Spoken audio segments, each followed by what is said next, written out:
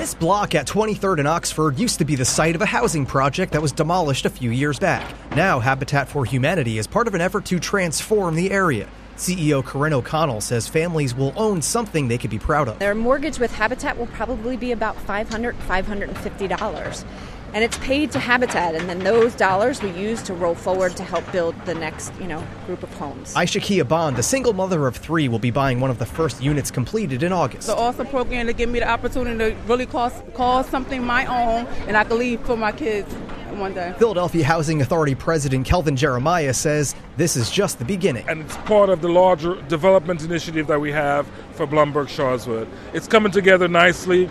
As you can see, the 83 units are well on the way. And Council President Darrell Clark says market value housing is important for the city's growth, but affordable housing projects like this one are vital to keeping communities together. In Sharswood, Mike Doherty, KYW News Radio.